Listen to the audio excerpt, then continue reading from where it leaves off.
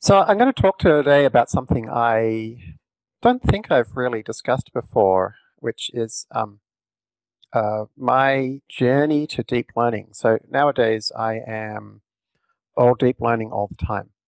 And a lot of people seem to kind of assume that anybody who's doing deep learning kind of jumps straight into it without looking at anything else.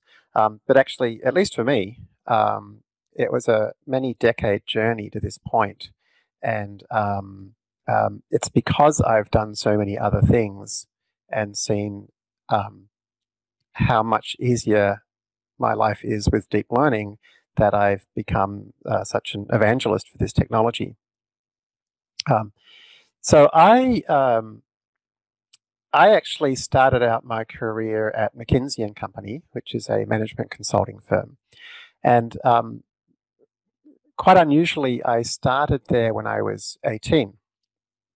And that was a challenge because in strategy consulting, um, people are generally really leveraging their expertise and experience. And of course, I didn't have either of those things. Um, so I really had to rely on data analysis right from the start. And um, what what happened was from the very start of my career, I was really relying very heavily on applied data analysis to answer real world questions. And so in a consulting context, you don't have that much time, and you're talking to people who really have a lot of domain expertise, and you have to be able to communicate in a way that actually matters to them.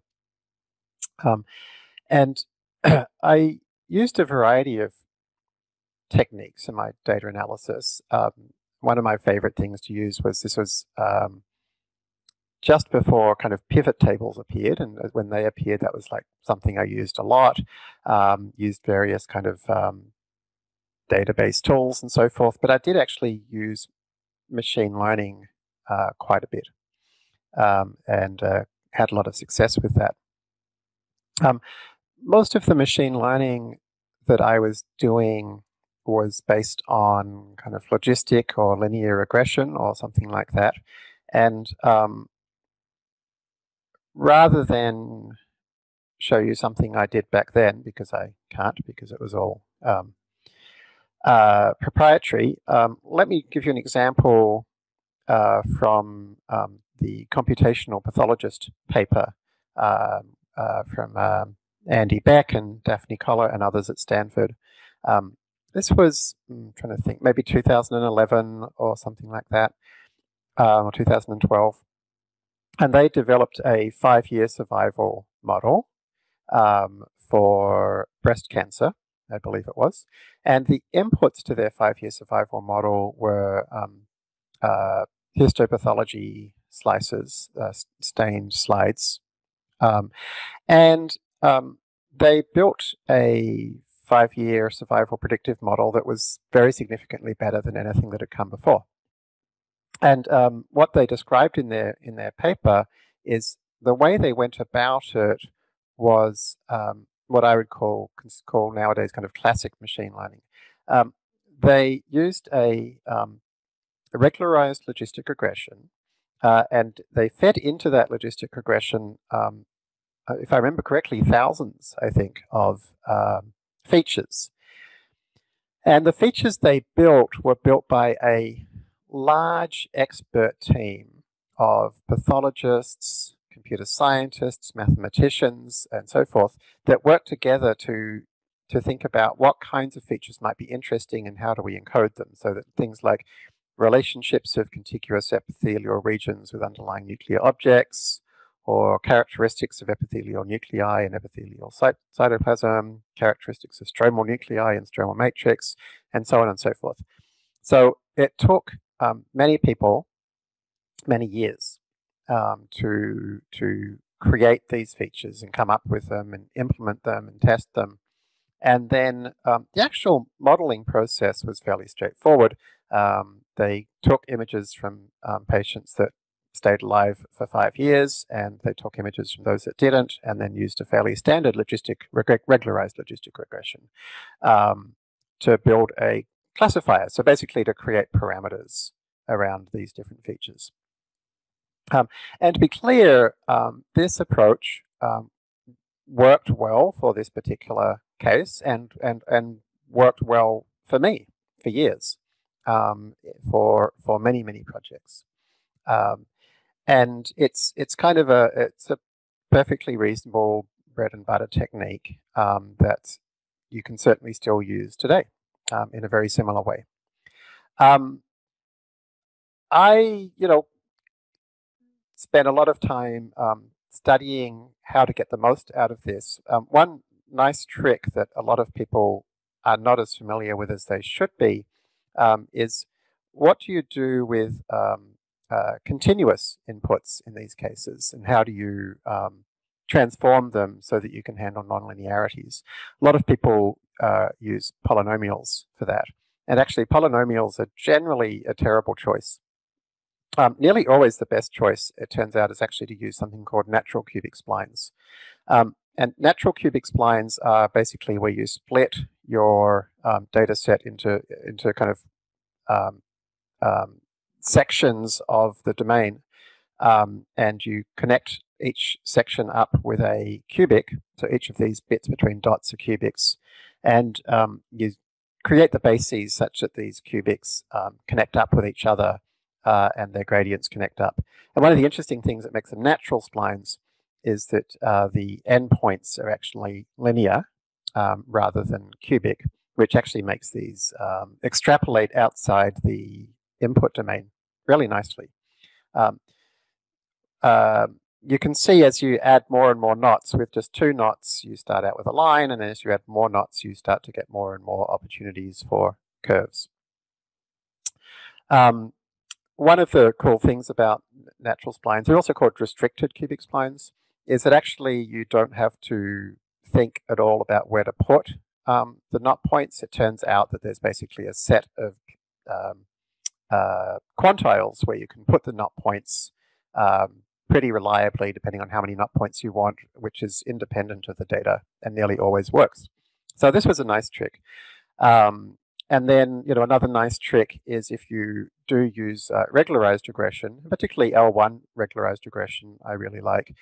You don't even have to be that careful about the number of parameters you include a lot of the time. So you can often include quite a lot of transformations, including actually, sorry, not transformations, interactions, including interactions of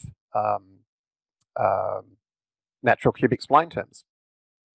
So, this is an approach that I used a lot and had a lot of success with. But then in the, I think it was 99 that the first paper appeared, in the early, in kind of 2000, it started getting popular, was random forests. And random forests, this is a picture from Terence Parr's excellent D-tree viz package. Random forests are ensembles of decision trees, as I'm sure most of you know. And so for an example of a decision tree, this is some data from the Kaggle competition, which is trying to predict the auction price of heavy industrial equipment. And you can see here that a decision tree has done a split on this binary variable of coupler system, and then for those which I guess don't have a coupler system, it did a binary split on year made, and those which then were made in early years, then split. Then we can see immediately the sale price. So this is the thing we're trying to predict, the sale price. And so in this case, we can see that it's in just 4 splits, it's successfully found some things which, this is actually the log of sale price, has done a really good job of splitting out the log of sale price. I actually used these, single decision trees a little bit in the kind of early and mid-90s, but they were a nightmare to find something that fit adequately but didn't overfit. And random forests then came along thanks to Bryman, who, a very interesting guy. He was originally a math professor at Berkeley, and then he went out into industry and was basically a consultant, I think, for years, and then came back to Berkeley to do statistics, and he was incredibly effective in creating like really practical algorithms. And the random forest is one that's really been world changing. Incredibly simple. You just randomly pick a subset of your data, and you then train a model, just create a decision tree with a subset. You save it, and then you repeat steps 1, 2, and 3 again and again and again, creating lots and lots of decision trees on different random subsets of the data. And it turns out that if you average the results of all these models, you get predictions that are unbiased, accurate, and don't overfit. And it's a really, really cool approach. So it's basically, as soon as this came out, I added it to my arsenal. One of the really nice things about this is how quickly you can implement it. We implemented it in like a day, basically. So this came out when I was running a company called Optimal Decisions, which I built to help insurers come up with better prices, which is the most important thing for insurers to do. One of the interesting things about this for me is that we never actually deployed a random forest. What we did was we used random forests to understand the data, and then we used that understanding of the data to then go back and basically build more traditional regression models with the particular terms and transformations and interactions that the random forest found were important. So basically, this is one of the cool things that you get out of a random forest. It's a feature importance plot. And it shows you, so this is again for the same data set, the auction price data set from Kaggle. It shows you which are the most important features. And the nice thing about this is you don't have to do any transformations or think about interactions or nonlinearities because they're using decision trees behind the scenes. It all just works. And so I kind of developed this pretty simple approach where I would first create a random forest, and I would then find which features and so forth are useful. I'd then use partial dependence plots to kind of look at the shapes of them, and then I would go back and kind of, for the continuous variables that matter, create the cubic splines and create the interactions, and then do a regression. And so this basic kind of trick was incredibly powerful, and I used it, variants of it, in the early days of Kaggle, amongst other things, and got to #1 in the world, and won a number of competitions. And funnily enough, actually, back in 2011, I described my approaches to Kaggle competitions in Melbourne, at the Melbourne R meetup. And you can still find that talk on YouTube, and it's actually still pretty much just as relevant today as it was at that time. So this is 2011, and I became the chief scientist and president at Kaggle, and we took it over to the US and got venture capital and built into quite a successful business. But something interesting that happened as chief scientist of Kaggle, I was getting to see all the competitions up close. And 7 years ago, there was a competition, dogs versus cats, which you can still see actually on the Dogs versus Cats Kaggle page. It describes the state-of-the-art approach for recognizing dogs versus cats as being around about 80% accuracy. And so that was based on the academic papers that had tackled this problem at the time. And then in this competition that just ran for 3 months, 8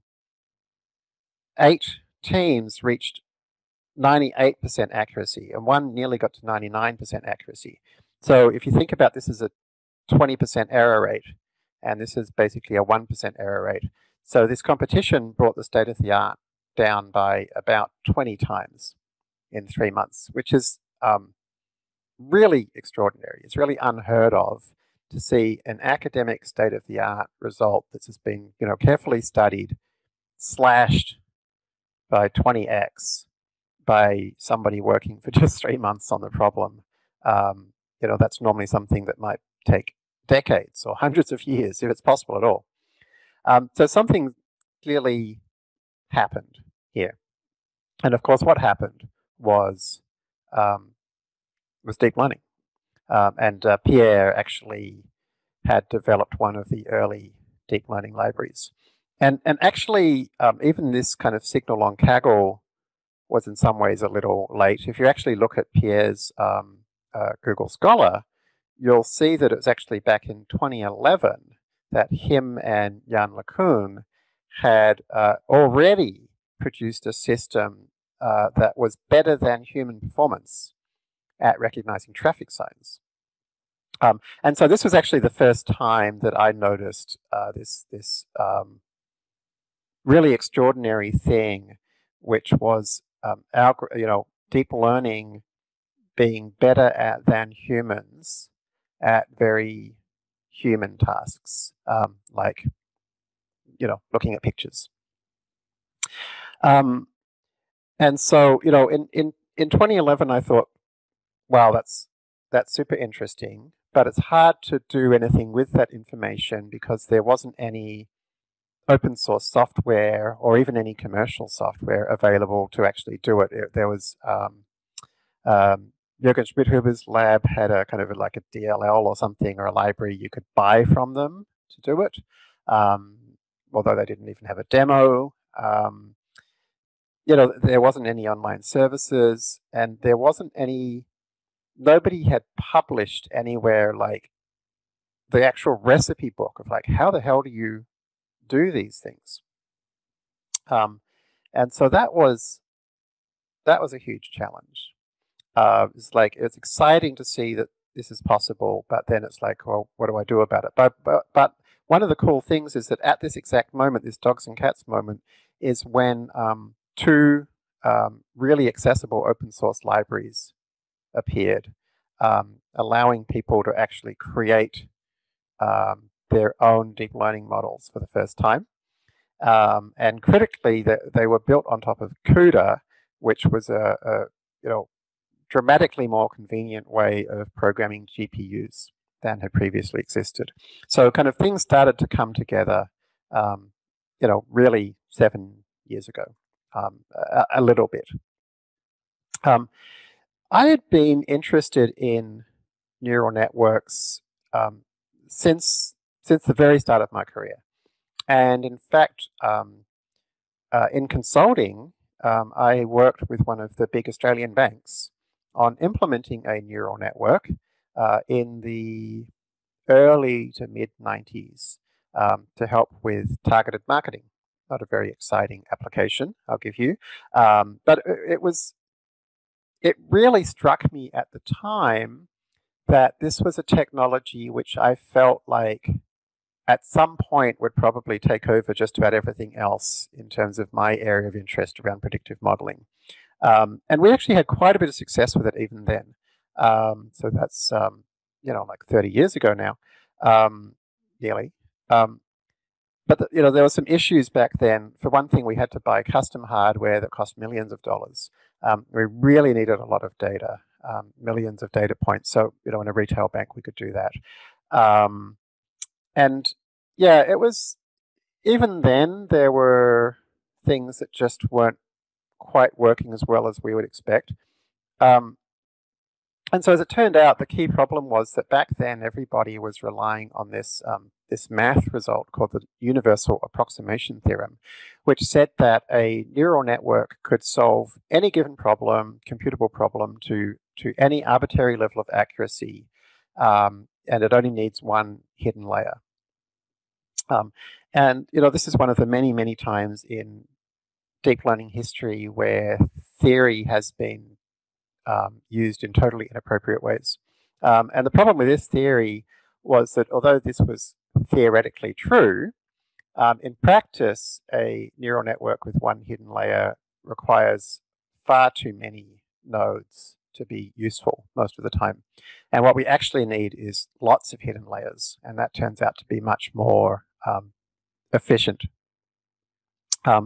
So anyway, I did kind of feel like for those 20 years, at some point, neural networks are going to reappear in my life. Because of this like infinitely flexible function, the fact that they can solve any given problem in theory. Um, and then, along with this infinitely flexible function, we combine it with gradient descent, which is this all-purpose parameter fitting algorithm. And again, there was a problem with theory here, which is I spent many, many years focused on operations research and optimization. And operations research generally focused on, again, kind of theoretical questions of what is provably able to find the definite maximum or minimum of a function. And gradient descent doesn't do that, particularly stochastic gradient descent.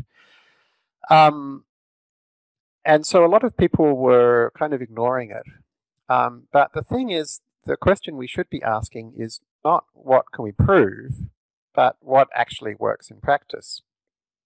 And the people who, the very small number of people who were working on neural networks and gradient descent throughout the 90s and early 2000s, despite, all the theory that said it's a terrible idea, actually were finding it was working really well.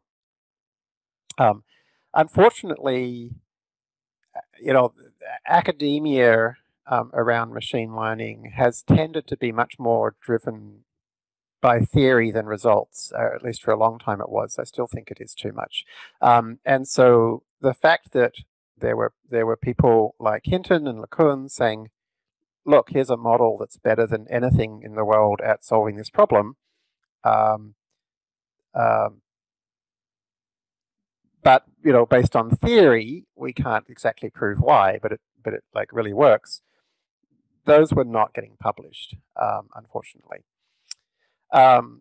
Anyway, so things gradually began to change, and one of the big things that changed was that finally, in the kind of around 2014, 2015, we started to see some software appearing that allowed us to conveniently train these things on GPUs, which allowed us to use relatively inexpensive computers to actually get pretty good results. So although the theory didn't really change at this point, what did change is just more people could try things out and be like, oh, okay, this is actually practically really helpful. To people outside of the world of neural networks, this all seemed very sudden. It seemed like there was this sudden fad around deep learning where people were suddenly going, wow, this is amazing. And so people who had seen other fads quite reasonably thought, well, this one will pass too. But the difference with this fad is it's actually been under development for many, many, many decades. So this was the first neural network to be built, and it was back in 1957 that it was built. And continually, for all those decades, there were people working on making neural nets really work in practice. So what was happening in 2015 was not a sudden, here's this new thing we're all going to flock to, but it was actually, here's this old thing which we've finally gotten to the point where it's actually really working. And so it's not a new fad at all, but it's really the result of decades of hard work of solving lots of problems and finally getting to a point where things are making sense. But what has happened since kind of 2015 is the ability of these infinitely flexible functions has suddenly started to become clear even to a layperson, because you can just look at what they're doing and it's mind-blowing. So for example, if you look at OpenAI's DALL-E, this is a model that's been trained on pairs of pictures and captions, such that you can now write any arbitrary sentence. So if you write an illustration of a baby daikon radish in a tutu walking a dog, DALL-E will draw pictures of what you described for you. And here are some actual non-cherry-picked pictures of that. And so to be clear, this is all out of domain. right? So DALL-E has never seen illustrations of baby daikon radishes yet, or radishes and tutus, or let alone any of this combination of things. It's creating these entirely from scratch. By the same token, it's never seen an avocado-shaped chair before, as best as I know, but if you type in an armchair in the shape of an avocado, it creates these pictures for you from scratch. And so, it's really cool now that we can actually kind of we can actually say, look what computers can do. And look what computers can do if you use deep learning. And to anybody who's grown up in the kind of pre-deep learning era, this just looks like magic. It's like, this is not things that I believe computers can do. But here we are. This is this theoretically universally capable model actually doing things that we've trained it to do. So in the last few years, we're now starting to see, many times every year examples of computers doing things which we're being told computers won't be able to do in our lifetime. So for example, I was repeatedly told by experts that in my lifetime, we would never see a computer win a game of Go against an expert.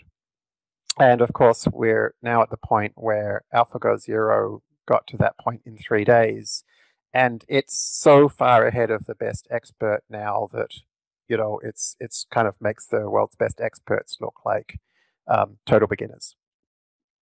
And one of the really interesting things about AlphaGo Zero is that if you actually look at the source code for it, here it is.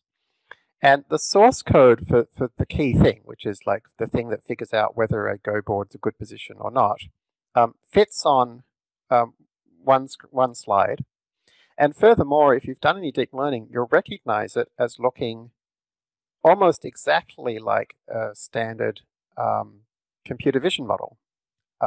And so one of the things which people who are not themselves deep learning practitioners don't quite realize is that deep learning on the whole is not a huge collection of somewhat disconnected but slightly connected kind of tricks.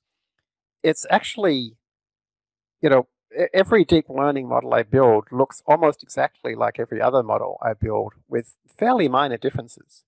And I train them in nearly exactly the same way with fairly minor differences. And so deep learning has become this incredibly flexible skill that if you have it, you can turn your attention to lots of different domain areas and rapidly get incredibly good results. So at this point, deep learning is now the best approach in the world for all kinds of applications. Okay. I'm not going to read them all, and this is by no means a complete list. It's far longer than this, but these are some examples of the kinds of things that deep learning is better at than any other known approach. So why am I spending so much time in my life now on deep learning? Because it really feels to me like a very dramatic step change in human capability, like the development of electricity, for example. And, I would like to think that when I see a very dramatic step change in human capability, I'm going to spend my time working on figuring out how best to take advantage of that capability. Because that's, there's going to be so many world-changing breakthroughs that come out of that. And particularly as somebody who's built a few companies, as an entrepreneur, the number one thing for an entrepreneur to find and that investors look for is there something you can build now that people couldn't build before in terms of as a company? And with deep learning, the answer to that is yes, across tens of thousands or hundreds of thousands of areas, because it's like, okay, suddenly there's tools which we couldn't automate before and now we can, or we can make hundreds of times more productive, or so forth. So to me, it's a very obvious thing that like this is what I want to spend all my time on.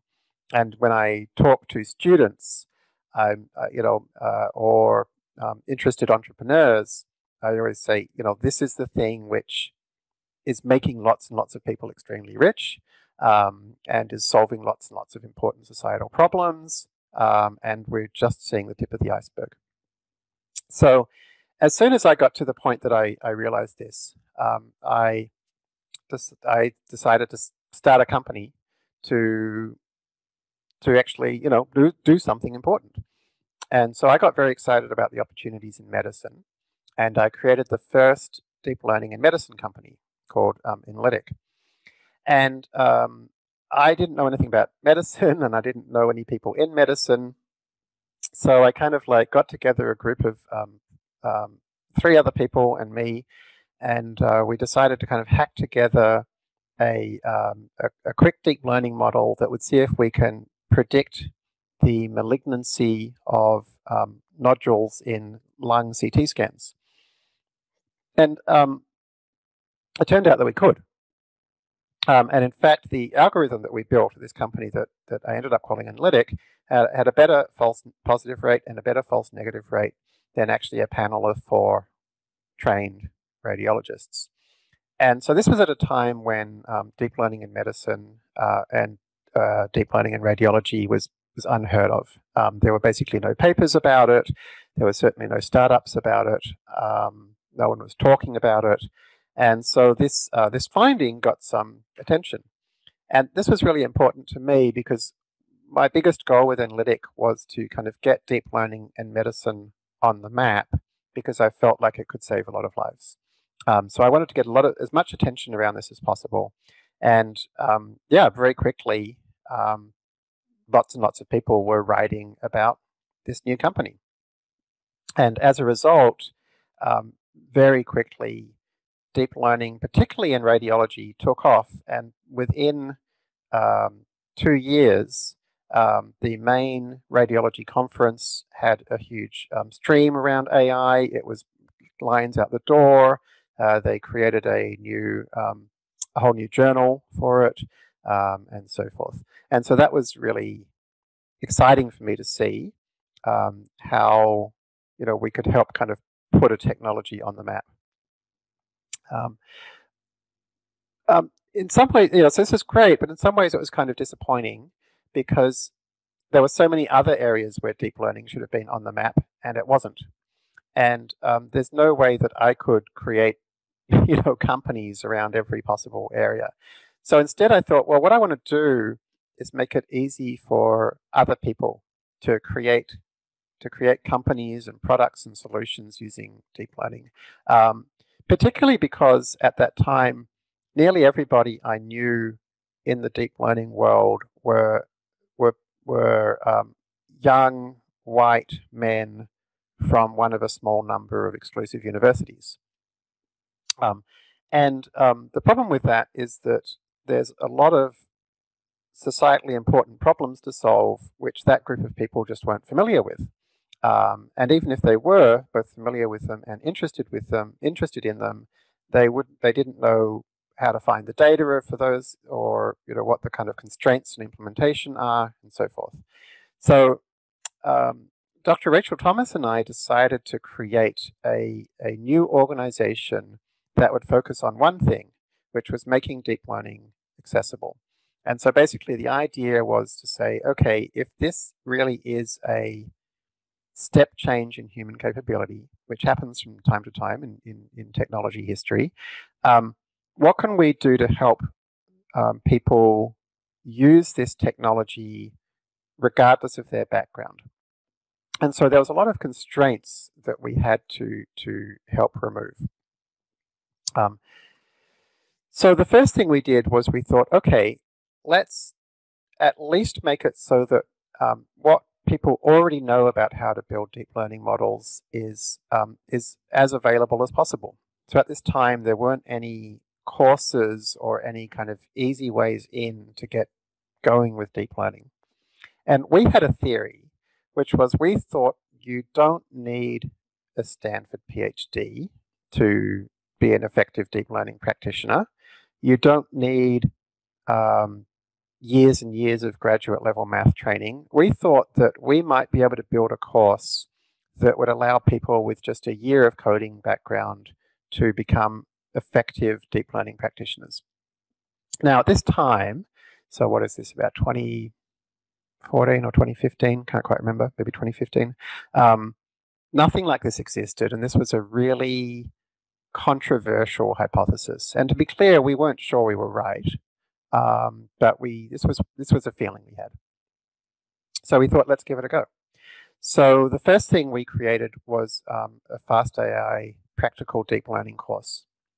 And certainly one thing we immediately saw, which was thrilling, and we certainly didn't know what would happen, was that it was popular. A lot of people took the course. We made it freely available online with no ads, make it as accessible as possible, since that's our mission.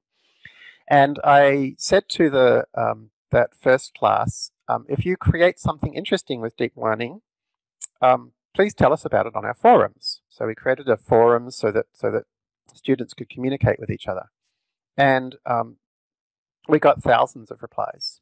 And I remember one of the first ones we got, I think this was one of the first, was somebody who tried to recognize cricket pictures from baseball pictures. And they had, I think it was like 100% accuracy or maybe 99% accuracy. And one of the really interesting things was that they only used 30 training images. And so this is like exciting to us to see somebody like building a model, and not only that, building it with far less data than people used to think was necessary. And then suddenly we were being flooded with all these cool models people were building. So a Trinidad and Tobago, different types of people model, a zucchini and cucumber model. This is a really interesting one. This person actually managed to predict what part of the world a satellite photo was from, with over 110 classes, with 85% accuracy, which is extraordinary. A Panama bus recognizer, a batik cloth recognizer. Some of the things were clearly actually going to be very useful in practice. This was something useful for disaster resilience, which was recognizing the state of buildings, in this case in Tanzania. We saw people even, right at the start of the course, breaking state-of-the-art results. I think this is on Devangari, character recognition. This person said, wow, I just got a new state-of-the-art result, which was really exciting. We saw people doing the same, similar, getting state-of-the-art results on audio classification.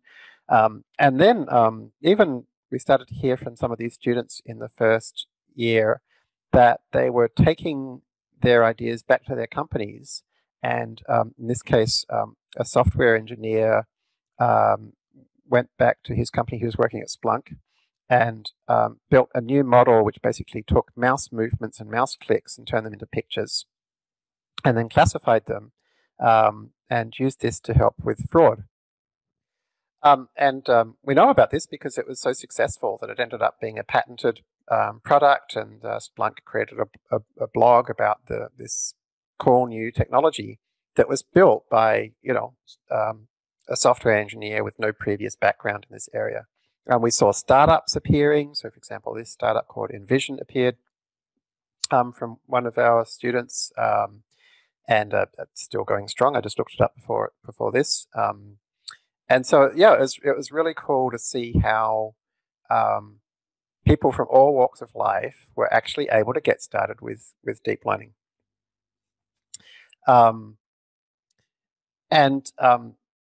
These courses got really popular, and so we started redoing them every year. So we'd build a new course from scratch because things were moving so fast that within a year there was so much new stuff to cover that we would build a completely new course.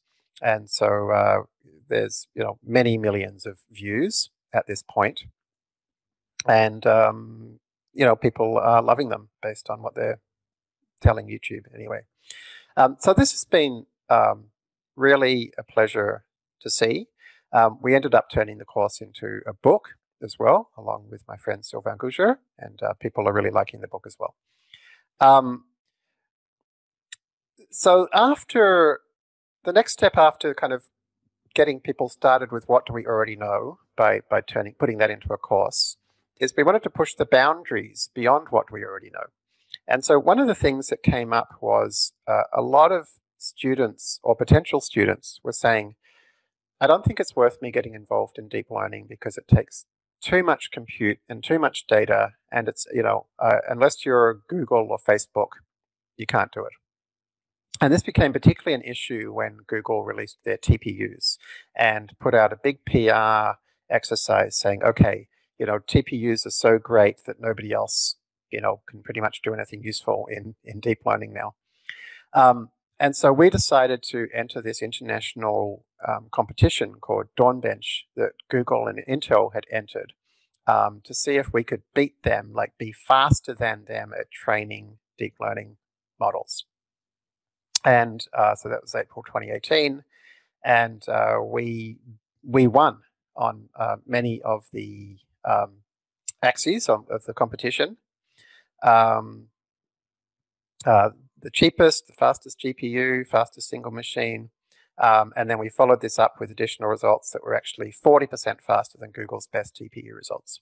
And so this was exciting because here's a picture of us and our students working on this project together. It was a really cool time. Because we really wanted to push back against this narrative that you have to be Google. And so it got a lot of media attention, which was great. And it really, the finding here was using common sense is more important than using vast amounts of money and compute. It was really cool to see also that a lot of the big companies noticed what we were doing and brought in our ideas. So NVIDIA, when they started promoting how great their GPUs were, they started talking about, how good they were with the additional ideas that we had developed with our students. So academic research became a critical component of FastAI's work. And we did similar research to drive breakthroughs in natural language processing, in tabular modeling, and lots of other areas. So then the question is, okay, well, with all these, now that we'd actually pushed the boundaries beyond what's already known to say, okay, we can actually get better results with less data and less compute more quickly. How do we put that into the hands of everybody so that everybody can use these insights? So that's why we decided to build a software library called FastAI. So that was just in 2018 that version 1 came out, but it immediately got a lot of attention. It got supported by all the big cloud services.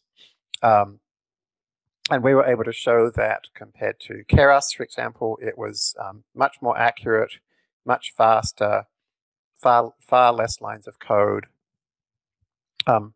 And we really tried to make it as accessible as possible. So this is some of the documentation from FastAI. You can see that not only do you get the normal kind of API documentation, but it's actually got pictures of exactly what's going on. It's got links to the papers that it's implementing. And also all of the code for all of the pictures is all directly there as well. And one of the really nice things is that every single page of the documentation has a link to let you actually open that page of documentation as an interactive notebook, because the entire thing is built with interactive notebooks. So you can then get the exact same thing, but now you can experiment with it and you can see all the source code there. So we really took the kind of approaches that we found worked well in our course of having students do lots of experiments and lots of coding, and making that a kind of part of our documentation as well, is to let people really play with everything themselves and experiment and see how it all works. So incorporating all of this research into the software was super successful.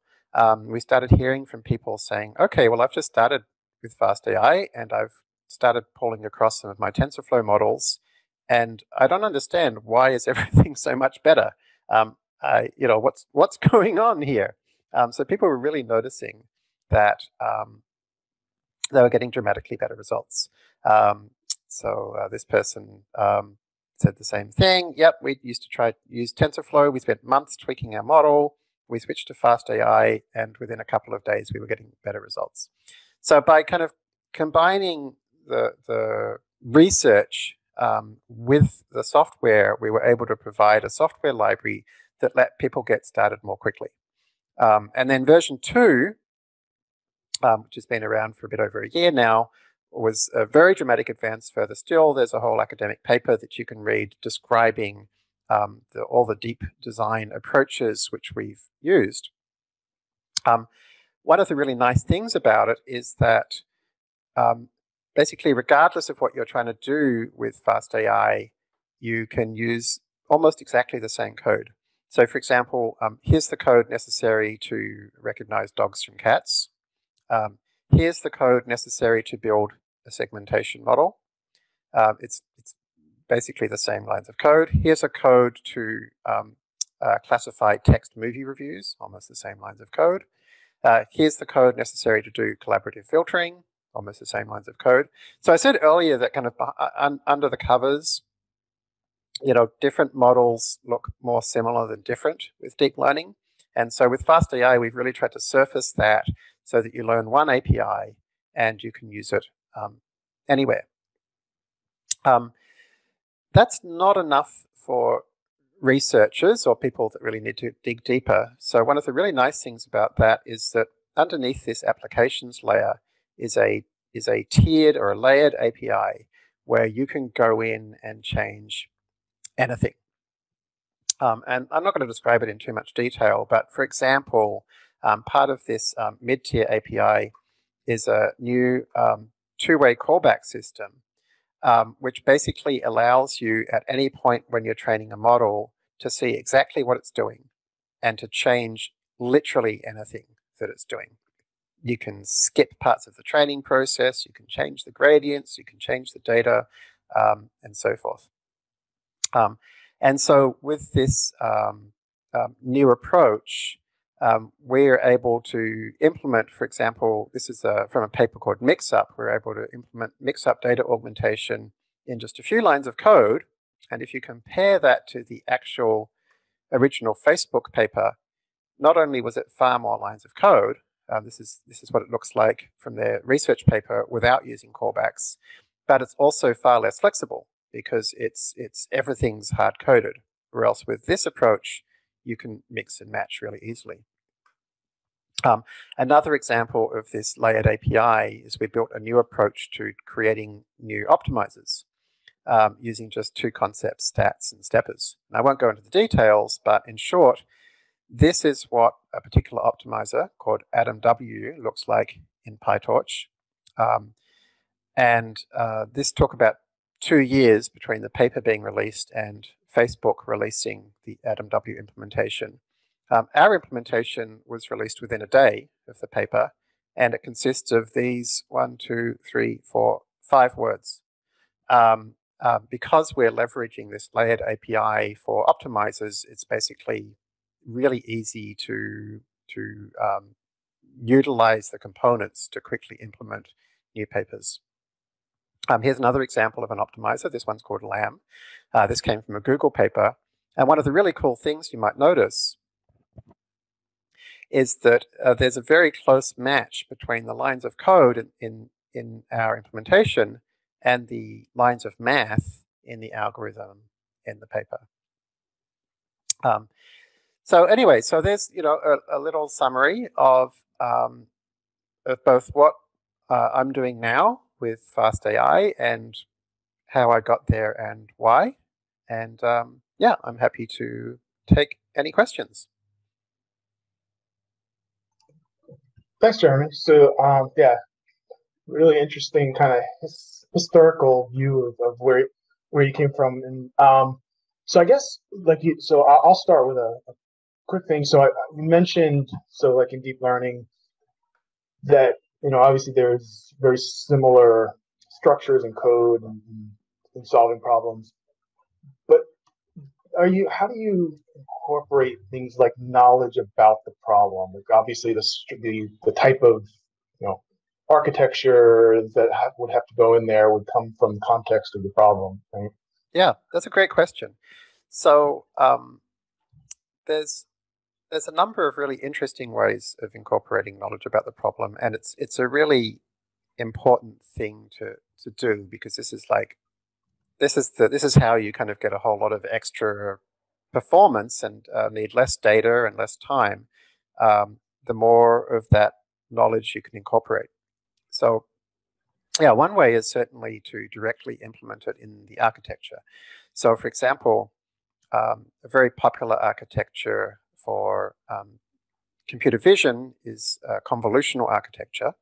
And the convolution, a 2D convolution, is taking advantage of our domain knowledge, which is that there's generally autocorrelation across pixels in both the X and Y dimensions.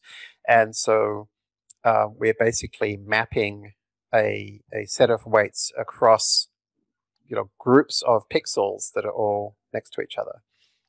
There's a really wide range of interesting ways of incorporating all kinds of domain knowledge into architectures. And there's lots of geometry-based approaches of doing that. Within natural language processing, there's lots of autoregressive approaches there. That's one area. An area I am extremely fond of is data augmentation. And in particular, there's been a huge kind of improvement in the last 12 months or so in how much we can do with a tiny amount of data by using something called self-supervised learning, and in particular using something called contrastive loss. And what this is doing is you basically come up with really thoughtful data augmentation approaches, where you can say like, okay, so for example, in NLP, one of the approaches is to translate each sentence with a translation model into a different language and then translate it back again. So you're now going to get a different version of the same sentence, but it should mean the same thing. And so then with contrastive loss, it basically says you add a part to the loss function that says those two different sentences should have the same result in our model. And so with something called UDA, which is basically adding contrastive loss and self-supervised learning to NLP, they were able to get results for movie review classification with just 20 labeled examples that were better than the previous state of the art using 25,000 labeled examples. Anyway, there's lots of ways we can incorporate domain knowledge into models, but there's a couple of ones that I like. Yes, I guess there are a couple of questions about kind of interpretability. So one of the questions that came up is it's harder to explain to stakeholders, and so how can you kind of convince them that deep learning is worth adopting? I mean, obviously you can show them predictive performance, but is there any other ways that you can do that? Sure. So my view is that deep learning models are much more interpretable and explainable than most regression models. For example, generally speaking, the traditional approach to people thinking the right way to understand, for example, regression models is to look at their coefficients. And I've always told people don't do that, because in almost any real-world regression problem, you've got coefficients representing interactions, you've got coefficients on things that are collinear, you've got coefficients on various different bases of a transformed nonlinear variable. None of the coefficients can be understood independently, because they can only be understood as how they combine with all the other things that are related. So I generally really dislike it when people try and explain a regression by looking at coefficients. To me, the right way to understand a model is to do the same thing we would do to understand a person, which is to ask it questions. And so whether it's a regression or a random forest or a deep learning model, you can generally easily ask questions like, what would happen if I made this variable on this row a little bit bigger or a little bit smaller? Or things like that, which actually are much easier to do in deep learning, because in deep learning, those are just questions about the derivative of the input. And so you can actually get them much more quickly and easily. You can also do really interesting things with deep learning around showing which things are similar to each other, kind of in the deep learning feature space. And you can build really cool applications for domain experts then, which can give them a lot of comfort. So you can say, yes, it's accurate, but I can also show you which parts of the input are, being particularly important in this case, which other inputs are similar to this one.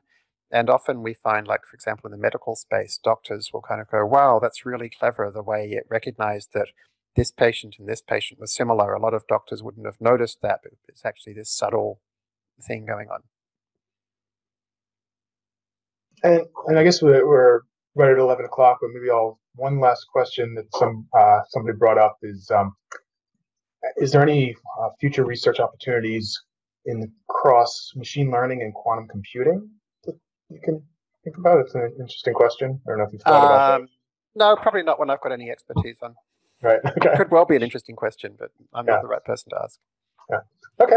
One thing I do want to mention is I have just moved back to Australia after 10 years in San Francisco, and I am extremely keen to see Australia become an absolute knowledge hub around deep learning, and I would particularly love to see, our fast AI software like this, that, just like when you think about TensorFlow, you kind of have this whole ecosystem around it, around Google and startups and all this. I would love to see, like, Australia become, that fast AI is kind of the homegrown library, and that people here will really take it to heart and help us make it brilliant.